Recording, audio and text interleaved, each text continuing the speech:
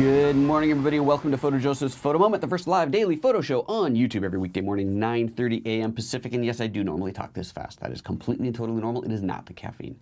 So today's show is all about this thing called Snap. The Snap mode, Snap movie mode. And you're thinking, what the heck is a Snap movie mode? And people calling me, always get the unknown calls in the middle of my show. The Snap movie mode. And this question came in from Teresa Leggett, and this came in on the comments on another video asking what exactly it is, how to use it. She basically had some issues getting it to work right and wanted some assistant with it, and I thought, why not? Let's do it. It's not even worth the Q&A thing. This is a whole show onto its own. So we're going to talk about this cool little Snap movie feature. So as always, if you are watching live and you have a question pertaining to what we're talking about today here, then at PhotoJoseph in the chat room. If you hit that at PhotoJoseph in there, it shows up nice and big, and I get to know exactly what you want to ask. And if you don't do that, then I miss it and it goes by, and then you get mad at me because I didn't answer your question. But you got to type at PhotoJoseph, and you have to spell it right. Every once in a while I'll catch one, it's like at PhotoJoseph, and it doesn't show up in red on my screen, so I don't see that. Also, of course, if you want to get my attention super big, there is that little $ at the bottom of the chat window. That is the super chat button. Click on that thing, and oh boy howdy, that does get my attention. Okay, let's get into the Snap movie thing. So first, before we even show you how to turn it on, let's explain what it is. So Snap Movie, the best way I think to equivalent this as far as a use case goes is it's much like Live Picture on your iPhone. For anybody who's got a late model iPhone, you know that you can have Live Picture mode enabled, which every time you take a picture, it actually shoots a tiny little movie. It's like 2 to 4 seconds, I think, depending on how much you're moving the camera and stuff like that. And it's really cool. You end up with some really neat little, oh, I meant to shoot a picture, but now I've got this little movie vignette, and you can choose a different frame. And it's kind of cool. It's kind of cute. So Snap Movie is kind of like that. Instead of shooting stills, you can enable Snap Movie so that every time you push the button, it takes a little movie instead of a still picture.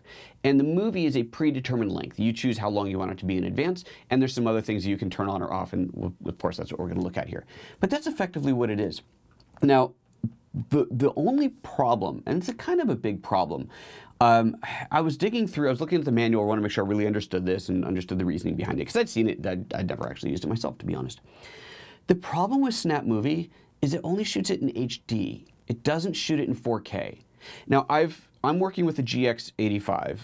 Teresa's question was about the G85. I downloaded the manual for the G85 and verified the settings identical between the two cameras.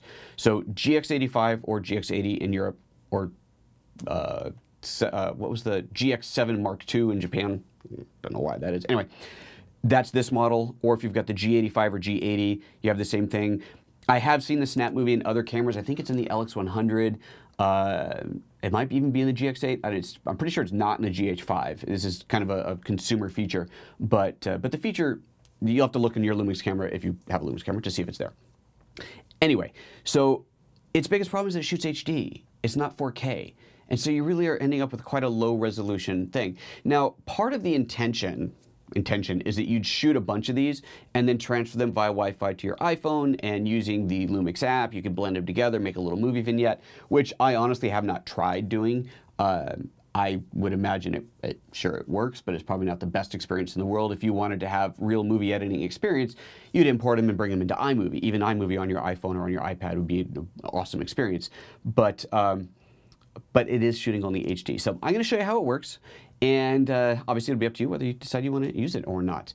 Marvin's already asking if this works on the GH5. I'm pretty sure it doesn't. I would have to double check. My GH5's out in the car, so I've got to shoot right after this. So I don't think it's in there. It's like I said, it's kind of a consumer feature. Okay, so let's see how it works. Let's switch over to the GX85. So go into the menu system, and under the movie, the motion picture menu, so you get your camera, record menu, motion picture menu. It is on page 1 of 5, and it might be in a different place on the G85, but that's where it is here. So Snap Movie, enable that. So obviously it's going to be off by default. You turn it on, but you got to set it, right? So let's go into the set. All right, so set. So you have 3 options. You have a recording time from 2 to 8 seconds. And remember, the whole point here is that we are saying how long the movie is going to be in advance. So that means you're going to push the button once, and it's going to record for 2, 4, 6, or 8 seconds.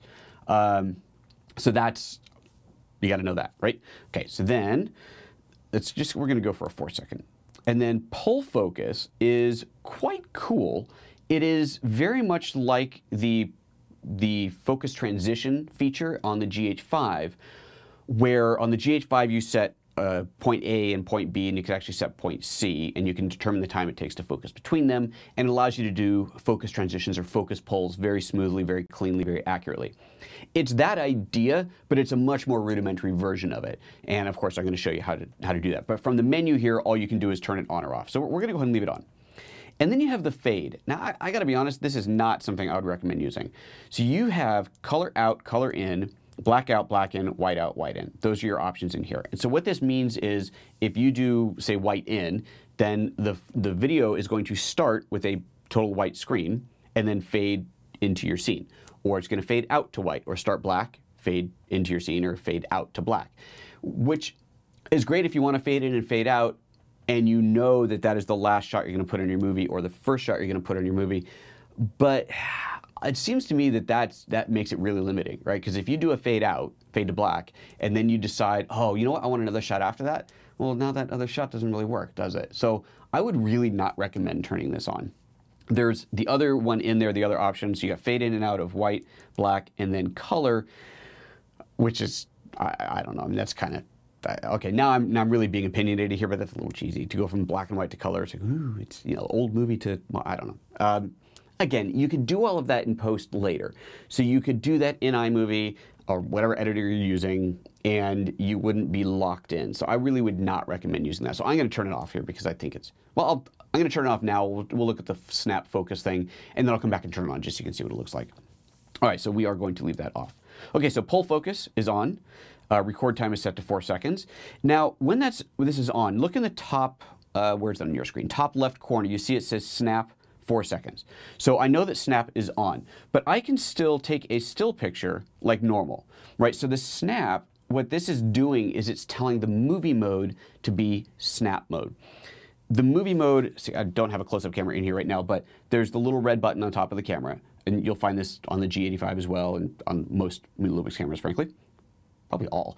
There's the red button, that's what records video. So even if you're in a still shooting mode, that's what you push to record video. On a camera like this, there is no dedicated movie mode. You're always in both. So the big shutter button takes pictures, the little button takes video. I think it's the same on the G85, but I could be wrong. I don't actually have one of those bodies. And obviously if you're on something bigger like a GH5, then you have a dedicated movie mode, and you also have the red dot. But again, this feature probably isn't in there anyway. So my point is that you can still, even when you put in snap mode, you can still take pictures, take still pictures like normal. Just push the shutter button, take a still picture. When you push the red button, that's when you're going to get the snap mode. And so you can see on there, again, up in the top right corner, or top left corner rather, it says snap 4 seconds. So here's how the focus feature works. I touch on the screen where I want the first focus point to be. And then I touch and drag where I want the second focus point to be. And that's it. And now when I push the button to take the video, it will do the focus transition. And that's all there is to it. So then I recompose, I look at it, let's set this up differently. Let's go closer, we'll do a different shot here. My T stuff gets so much use here. I'm going to tap on the back T thing, and then I'm going to tap and drag to the front teacup, and then push the video button, and it records a 4-second snap as it rolls through from focus point A to focus point B. And that's it. That's a snap movie. That is all there is to it. So now let's take a look at some of the other options, mainly the ability to do the color thing. So we're going to go set. Let's do a fade. Let's do a white in. So we do white in. Okay. So we're going to set that up. Let's get the shot recomposed. I'm also going to do the focus pull. So you don't have to do the focus pull. Oh, and incidentally, well, actually, hold on. Well, here, we're going to try this because I actually don't know the answer to this. So I'm going to tap to set that focus point, drag to set that focus point, push the video. So there's your fade in while it does the focus pull. See, like really, I don't think it's a good idea. So now, let's see here. If I touch, yeah, you can see the focus pull points are still set. So as I recompose, it should still maintain those positions. And it kind of did. I mean, you couldn't really see it because of the fade thing. But it does seem to maintain that position there. Let's see if it'll do a focus pull off here. I'm going to put something closer. Let's do this in my hand, hit it again. And do it. I guess it missed the hand. Well, anyway. So I would do a proper one if I was going to do that. I would tap and then tap and drag to the hand there, push the button, and do our focus transition with the white in, and away you go. So that's it. That's all there is to it. So again, you can choose between, on your durations, you can choose up to 8 seconds. There we go, 8 seconds, as little as 2 seconds. And you get these little mini video vignettes. That's all there is to it. Again, sadly, it is only shooting at 1080p. That's the biggest bummer to me. If it was shooting at 4K, Ultra HD, then I would say, you know, this could be kind of cool. Right, you're out and about. Instead of shooting stills, you shoot in this snap movie mode, and you can always get, even if you set it to 2 seconds, every time you push the button, but you got to remember to push the red button, every time you push it, you get that little couple second long little mini movie. And if it's 4K and it's high enough shutter speed, you can extract frames out of it, but alas, it is not. So probably not the most useful feature in the world, but it is there. If you decide that you want to play with it, obviously you've got it and you can play. And that is it. That's it. That's the whole extent of this thing. So we're going to hit the questions on here in just a moment. Let me just mention very quickly, for those of you that weren't here in the pre-show, the GH5 training, the first videos are now available. So these are available for download. It's all of Chapter 2, part of Chapter 3 are up there. We've got a bunch more that we'll upload before the end of this week. So the first bits are out there. If you haven't got yours yet, head over to gh5training.com. You can still pre-order it. You'll be able to get the pre-order price up until the last video is done, and then the price will go up. Now, of course, remember that this is also going to be available on lynda.com. So if you don't mind waiting, it will be on Lynda. Once everything is done, it gets handed off to them. They do their QA, and then off it goes. Or QA, not Q&A. Got to get the right one there.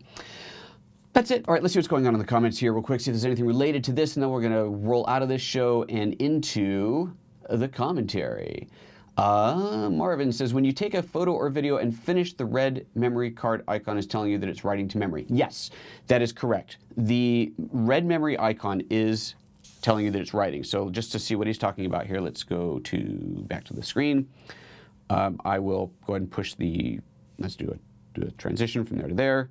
You know, I have to turn off this white in thing that's going to bug the crap out of me. Let's go for the black and white. We'll do color in. No, let's do color out. Color out, it's fantastic. All right, so focus A to B, push the red button. There you can see that little red memory card icon under the counter. That is telling you that it is writing to the card. So in this format, it's done writing the instant it's done recording. It's really quick. If I put the camera into, let's see, it's in RAW right now. If I shoot a bunch of stills, let's see if we can make it take longer.